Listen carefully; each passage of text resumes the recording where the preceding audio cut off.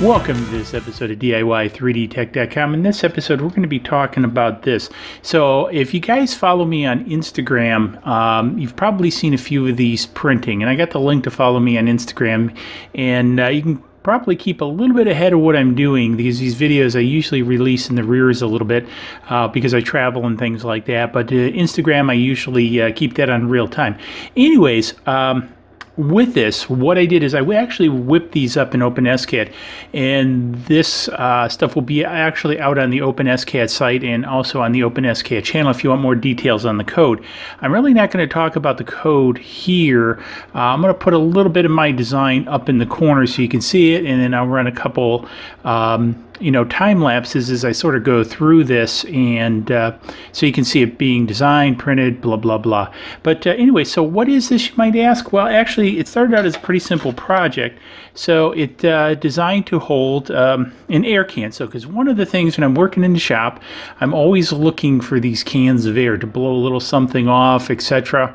And so I decided I'm going to whip up something, but then I decided I wanted something that was obviously pegboard mountable. And then to do that, I actually came up with a pegboard utility. So what it does is basically creates a pegboard backing that I can attach to about anything. So I can use that as a basis. Now I have that pegboard utility actually out on Thingiverse. Now it actually uses a couple tiers of logic to create the patterns and holes. It's a little bit more complicated than it actually would seem at first.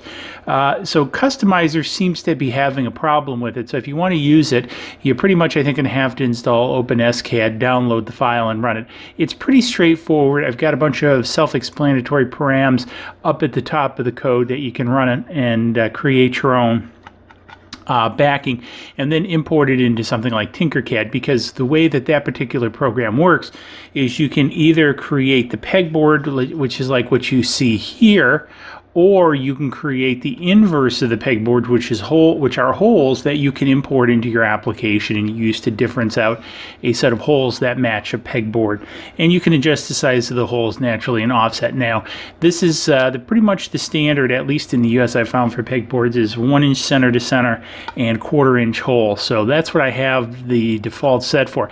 But one of the things in printing this, it was sort of interesting because I kept getting pulling on these corners. And when I started with the larger ones for the 2 cans, because it works for more than just air cans, so basically any type of aerosol can you can put in here. And so like this, and then you can use mounting clips to connect these, such as these. And then so what'll happen is they actually clip in here, and it locks onto the pegboard, and this actually holds it to the pegboard. And so it's a pretty resilient connection to the pegboard. I didn't like, I've had a lot of problems 3D printing pins that go into the pegboard. If you don't use it a lot or remove it a lot, it's okay. But I've since done a lot of these, and that's one of the reasons I wanted to do this. And again, I'll have the links to the OpenSCAD video for this, as well as the code out on Thingiverse, and the code will also be on the OpenSCAD site. So it comes in handy. So you can, the code just makes the backing. So I may put the code for these up on the OpenSCAD site. They're not as clean. I'm putting the STL models out on Thingiverse, and so I'll have the link to those below. And so I whipped up a couple different versions size-wise, if you will, because again, I kept getting pulling in the same spot. I even attempted to move it on the printer, but all of these have the pull in the same spot. So I even altered the model on this one, because you notice this one takes it almost to the bottom. And so this one, I moved the bottom up and changed the internal structure. Now I got less pulling on this one than I did these two. And you notice this guy even has probably the most, and it's probably because this is the biggest surface area. Now this failed one, I started on the Wanhao. I really didn't get, let me see, be this side.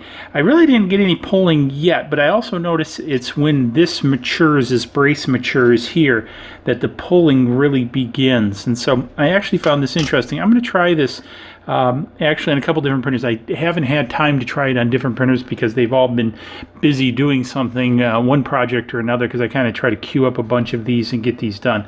But anyways, I do have this out on Thingiverse right now, so you can go out there. You know, if you have air cans or any type of cans that you want to put out a pegboard, and if I get my trusty calibers, I have since forgotten what the size of the can is. So basically, if so it's about a 66.4, so roughly about a 66.5 can or so should fit. You can, you know, there's a lot of material here, you can clean this out. You do have to print these with supports. It does print, you know, facing down. If my hand's the bed, it prints like this, so you do need some center support here to get a nice clean bridge, or else you're going to get an oblong circle. So, but other than that, it really does print very nice, and it's very effective. I'll have some overlays on the screen of it on the pegboard itself, and things like that. So, real handy build. I'm going to probably, you know, by the time you see this video, I might have actually a couple of these up here, because I've done a couple different sizes, and I might actually even throw the double one up too, so you'll have some to choose from.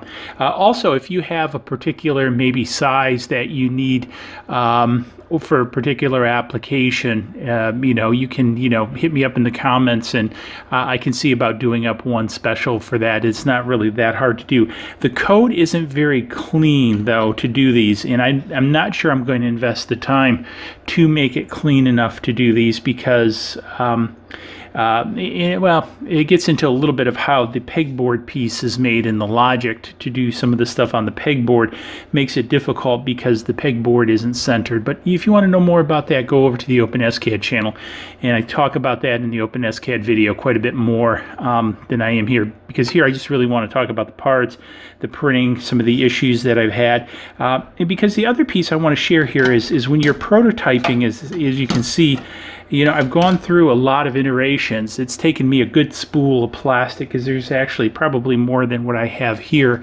to work these prototypes, because I was really perplexed by this pulling.